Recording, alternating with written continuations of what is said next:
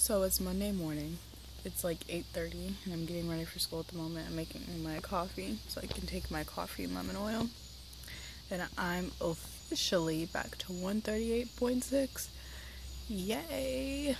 As of this morning. Yesterday it said I was 140, but I knew that wasn't right because right after I weighed myself, like an hour later I pooped. So,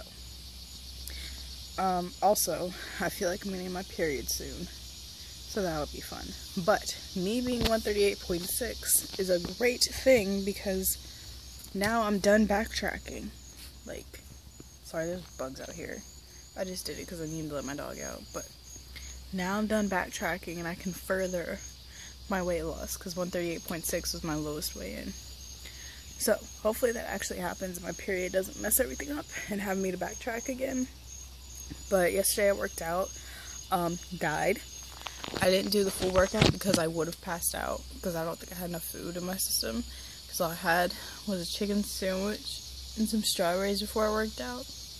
And afterwards I had 2 packets of oatmeal and a protein shake.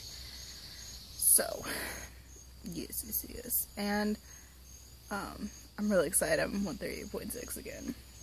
But just thought I'd do that quick update. I'm gonna hopefully come home and work out again. I mean, the sky is pretty. It's for the dark.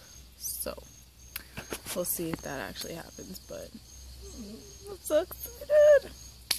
So, I guess it actually worked. Because I remember I think I said if Monday I'm 138.6, I'm fine with that. And I'm so fine with that. Oh, that means I can start my week off at a actual weight loss, not a weight lost again. You know what I mean? So, okay, I'm gonna go now. Bye.